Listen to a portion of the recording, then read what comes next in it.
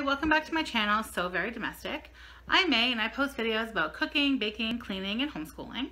Today's video is a cooking video. 5 sides. Strengthening our introductions. Sprouts haul from Prime Now. Trader Joe's haul.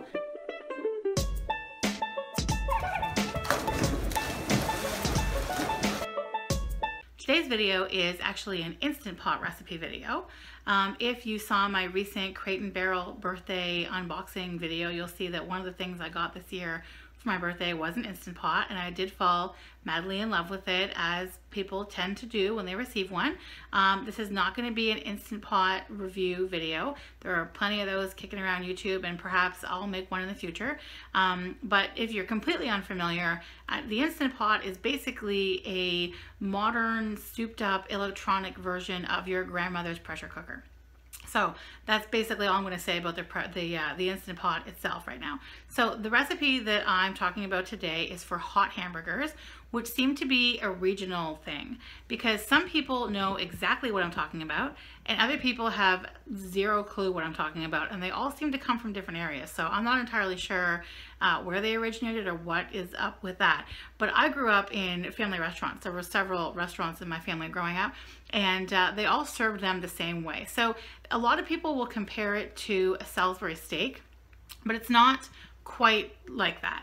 I think a Salisbury steak is like much heavier on the gravy and there's mushrooms involved.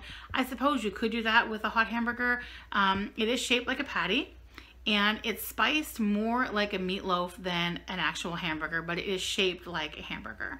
And the way that we have always served it is one or two, depending on who you're serving it to, is served on 2 pieces of untoasted bread with the crust cut off usually, although my husband insisted not to, so I guess he grew up with them with crusts on. But in the restaurants that we had, they always had the crust off. But anyway, and then they're usually served alongside mashed potatoes and some other vegetable. So with this particular recipe, I went with asparagus tips, but you could do any vegetable that you like.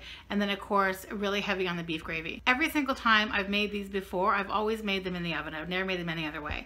So making them in the Instant Pot was pretty neat, and they were so much juicier and more flavorful than they have been when I made them in the oven, that now everyone is insisting that I always make them in the Instant Pot, which is fine by me. So this is my hot hamburger Instant Pot recipe. So in this bowl, I have about 1.5, almost 2 pounds of ground beef. And for seasonings, I just use 3 teaspoons of salt-free Mrs. Dash and about 1 teaspoon of cracked black and pink peppercorns.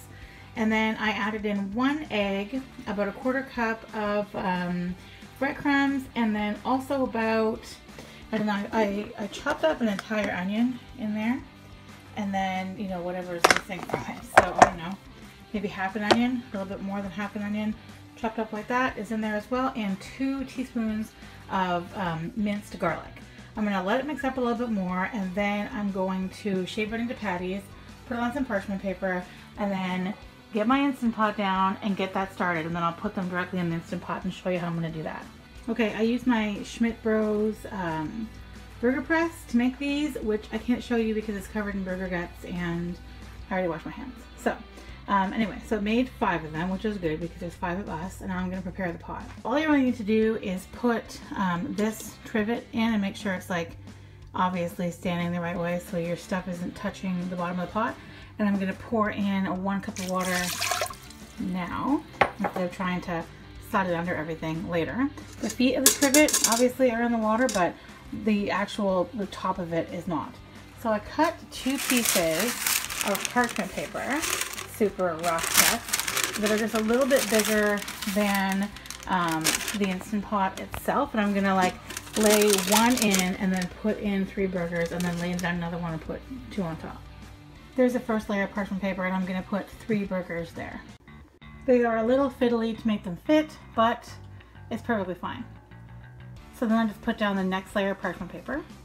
There's that second layer, and then I have 2 burgers left. So I put the water in first, of course, because I didn't want to have to pour it like, down the side or something. Yes, the water's already in there. Our meat is in there. Now I'm just going to put the lid on. leave it on pressure cook, and the recipe literally says 10 minutes.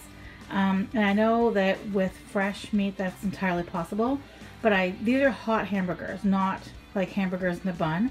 These are meant to have gravy on them and be served with mashed potatoes and stuff. So I'm actually going to leave this at 35 minutes, and I'm just going to start it. So we'll see how long this takes to come to pressure. Hopefully it happens pretty quickly, but I'll keep you posted. I'll keep you posted. Oh, we already have a line. I'll keep you posted, and in the meantime, of course, I'm going to do my mashed potatoes and veggie. Okay, it hasn't come to pressure yet, and I finished peeling my potatoes. And Chris is starving and poking around in the kitchen already. Oh, you made a noise. Okay, so I'm going to chop these up and throw them in there. The water's almost boiled.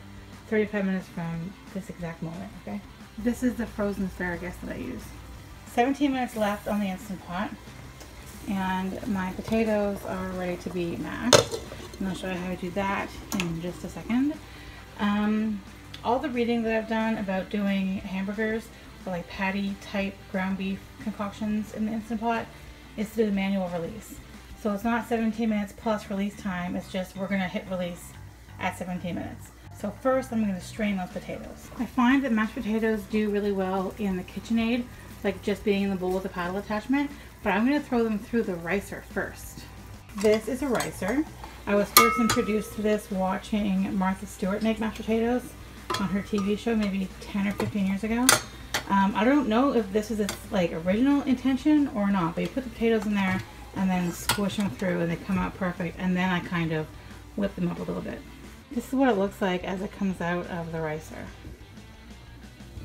I kind of had a duh moment because Lana came in and said, oh, it makes it look just like rice, and I was like, oh, it's called a ricer, so that makes sense.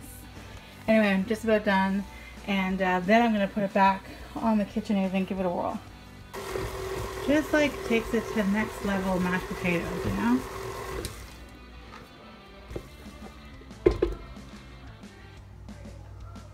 I've got, I think, 4 minutes left on the Instant Pot. I'm just going to add a little bit of butter to the potatoes and finish setting the table. Okay, done. This is only the second time I've ever just going to push the button, so I'll put it under the vent. Okay, it vented. It smells really good. I'm excited to see what's going on in here. Okay, obviously incredibly steamy. It smells really good. I'll take them all out and see what they look like. Okay, so the meat is done perfectly. These are so soft and moist. I cut the biggest one in half just to have a peek inside, make sure everything was okay, and of course it totally is. So now I'm going to plate these hot hamburger style. And I know this dish is called different things depending on where you're eating it in the country and probably in the world, but I grew up working in restaurants, and so my family used to make them like this.